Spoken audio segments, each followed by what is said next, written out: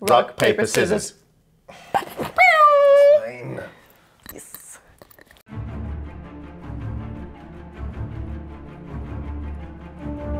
Hello and welcome back to Dicebreaker, where today we played Valley of the Vikings. Specifically, we've played it at Pax Unplugged, where we are in Philadelphia. Well, right now we're in a hotel room, but you get the gist. It is a game about Vikings where you smash things into things. Is that a fair representation? Yes.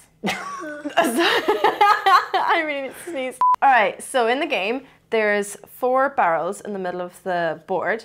Every player is a colour. There was only 3 of us playing, so blue wasn't being used in the game. But blue's still involved in the game, which makes it really interesting. So essentially on your turn, you've got this ball that you start on your corner of the board, and you've got a Batman, which is a man with a bat. It's legally distinct. And you use this man with a bat to actually like hit the ball, and you're trying to like bowl down these barrels that are in the middle of the table. The barrels, the colored barrels that you knock over are the colored people who you move along this kind of board along the top.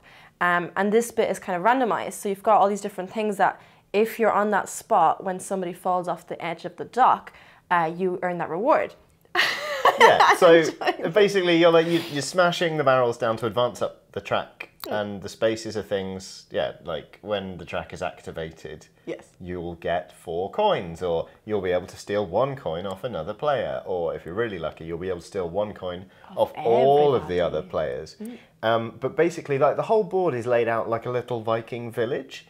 So like the barrels are all in like the village green, and then you've got the 4-player centres, but the track is a jetty leading into the water. So the idea is that these players are basically getting bumped along the track, and then when they go bloop and fall in the water, when one of them does rather, everyone who's still on the track gets what is on the space in front of them. So they will get money, or they will get the chance to steal from somebody else.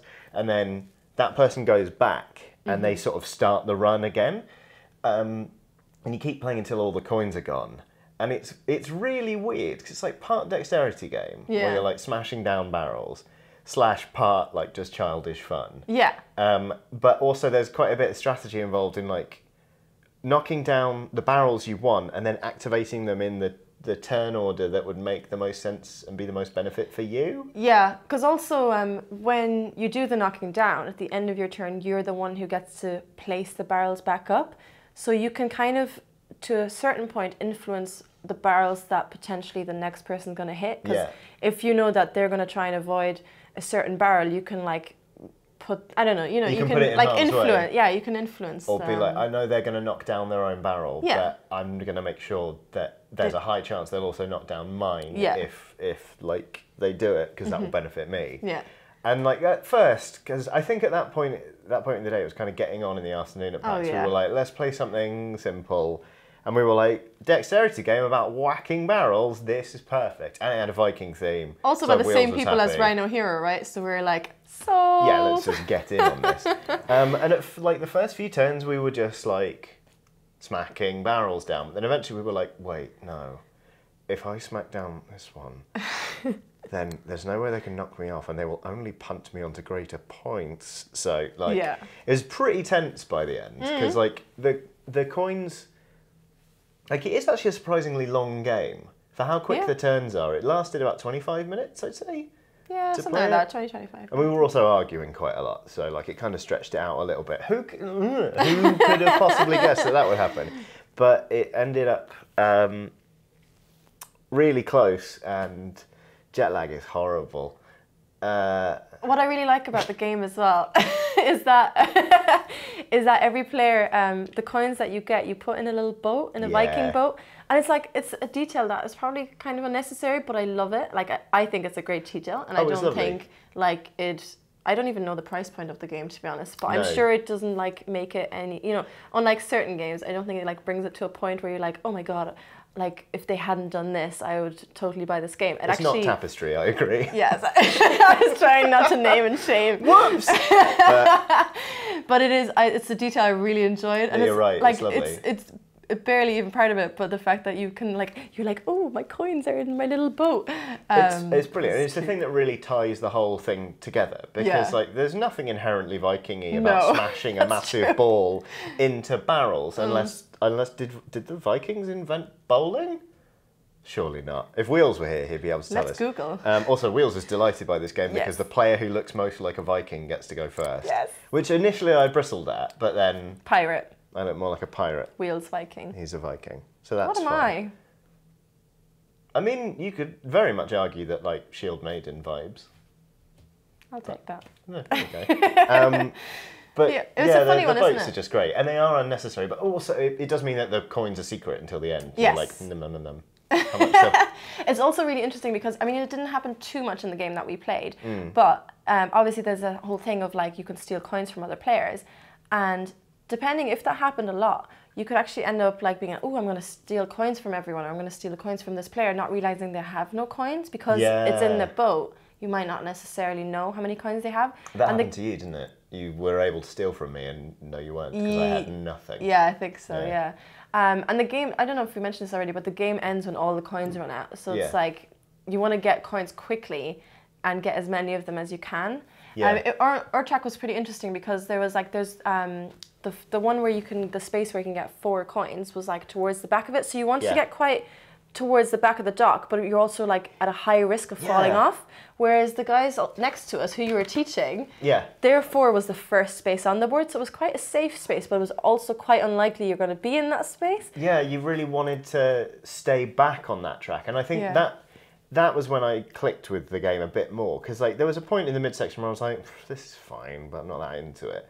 And then we started to get more and more competitive. I was like, oh, this is actually quite tactical and fun. And then I realised that randomising the tracks, it does mean that each game it feels a bit different. So it was like, I was so used to ours being like, a race to the end, and then you slam on the brakes and hope you get lucky. Yeah. But with that one, it was like, there were little patches where it's like, you kind of want to speed up there and blah, blah, blah, blah.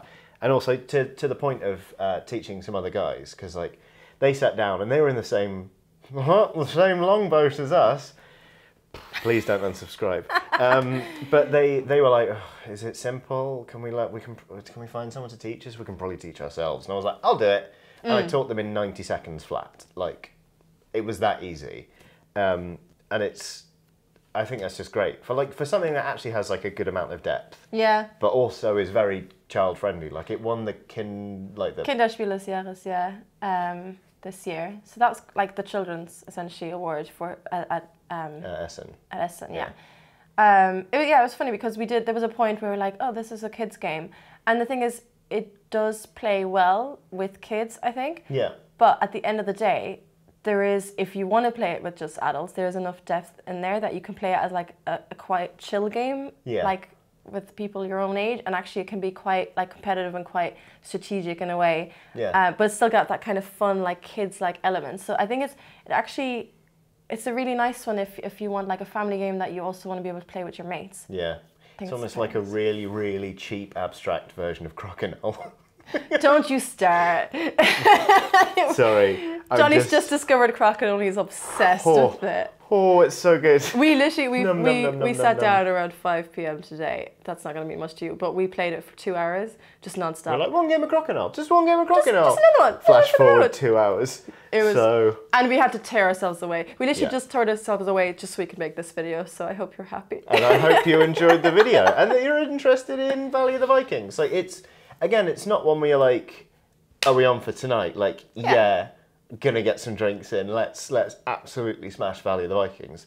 But if you're like winding down at the end of like a day of playing more complex board games, you're like, do you just want to biff some plastic around on the table for a while? Or if you've got kids like that are looking for something to play, it's pretty strong. I think there's a few different areas that it can fit into, which is it's quite a broad market game. I think it fits a lot of different people, and it doesn't feel tacky. No. Like, the only thing I didn't like was the plastic ball, because it was meant to look like a.